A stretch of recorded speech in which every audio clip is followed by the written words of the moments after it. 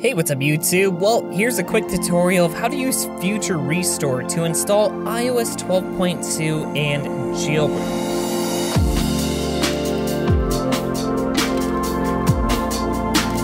So, a couple of things. First, in this video, we're going to focus our attention on A7 through A11 devices. So, the iPhone 5S all the way up to and including the iPhone 10. But this process will work on all devices, so as long as you've saved your SHSH2 blobs correctly while iOS 12.2 was signed. If you don't have your blobs, then this process won't work. But it will also work for iOS 12.1.3 and 12.1.4 too. Next up, this process will only work if you're currently on a jailbroken firmware. Now, I've personally tested this on iOS 11 all the way up to iOS 12.2. Now, this won't work from downgrading from a firmware that does not have a jailbreak out, like iOS 12.3 or above. But once a jailbreak is out for it, in theory, it should work. Anyhow, let's jump directly into things. To start, you're going to need to download some stuff. Now, links to all of this are in the article linked in this video's description. So first, you're going to need Future Restore either for Windows or Mac. Just download the latest version. Secondly, you will need the iPSW file of the iOS version that you're restoring to for your specific device. So head to this site and grab that. We can select iPhone, select our iPhone model, and select the version that we want to restore to and click Download. Third, we also need to grab our blobs. So I used TSS Saver to save my blobs. If you did that as well, we can go to iTunes, grab our ECID, head to the site and retrieve our blobs here. Just enter our ECID and click Get Blobs and then click Download. So I just threw all of this into a folder on my desktop to make things easy. Now with A7 through A11 devices, we're going to use our blob in our No AP Nonce folder. For the iPhone XS, XR, and Max, or any A12 device, we're going to select the AP Nonce folder due to nonce entanglement. Now you had to save your blobs a special way for A12 devices, that is why a separate secondary follow-up tutorial is coming for those. For this video, let's start with the easier devices. I will demo this restore on an iPhone 5S on iOS 11.0.3, going to iOS 12.1.3.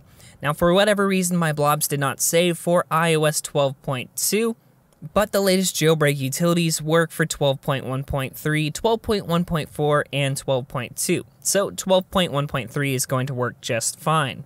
So on the device itself, we need to disable Find My iPhone or just sign out of iCloud. Now, as a side note, I would highly recommend to back up your iPhone with iTunes to save user data, as this process will entirely wipe the device.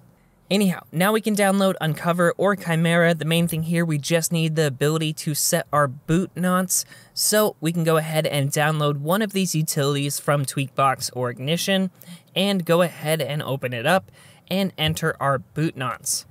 Now to get our actual boot nonce, that's going to come from our blobs. So on the computer, we can go ahead and go into the 12.1.3 folder, select No AP Nonce since it's an A7 through A11 device. Now if there are multiple files here, just check to ensure that you have the one that is for your iPhone model. So heading into iTunes real fast, as you can see, my iPhone model is 6.1. So that means we need this blob right here in the middle.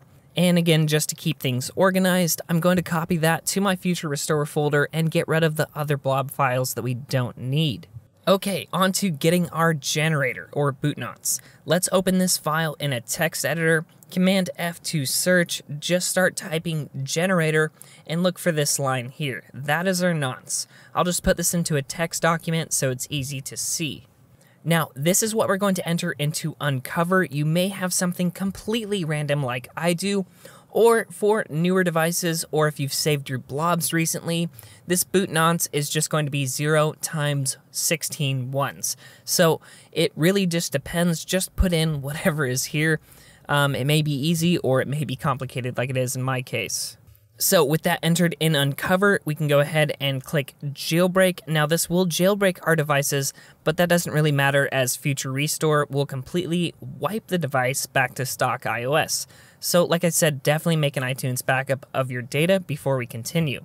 So with all that in place, with Find My iPhone off, with our boot not set, we can connect our iPhone to our computer if you haven't already via a standard lightning cable.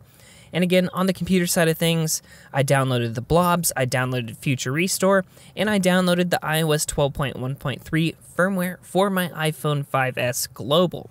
So once all of that is ready to go, we can go into a terminal window. We're going to go ahead and drag and drop Future Restore into it. Then we're going to type this command, -T. Then we can drag our blob into the window and type --latest-baseband space --latest-sep. And then very lastly, we're going to drag in our iPSW file and press enter. Now I'm going to go ahead and put this command on screen now so you guys can enter it exactly. It's also located down below in this video's description. And pressing enter here is going to start the restore process. Now, as of recording this video, using the commands latest-baseband as well as latest-sep will work when restoring to iOS 12.1.3 to iOS 12.2. as the latest SEP in iOS 12.4 is fully compatible with these earlier firmwares.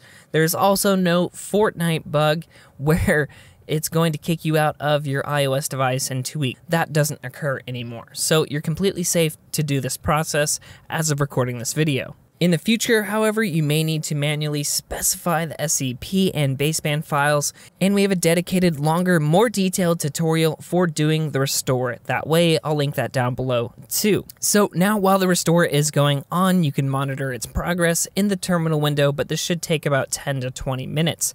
Anyway, I'll be right back. So there we have it, guys. Now we're on iOS 12.1.3. I would highly suggest to set the phone up as new, but you alternatively can use an iTunes backup to restore your user data.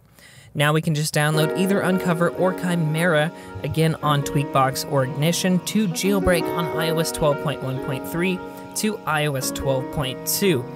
Anyhow, guys, that's the entire Future Restore process.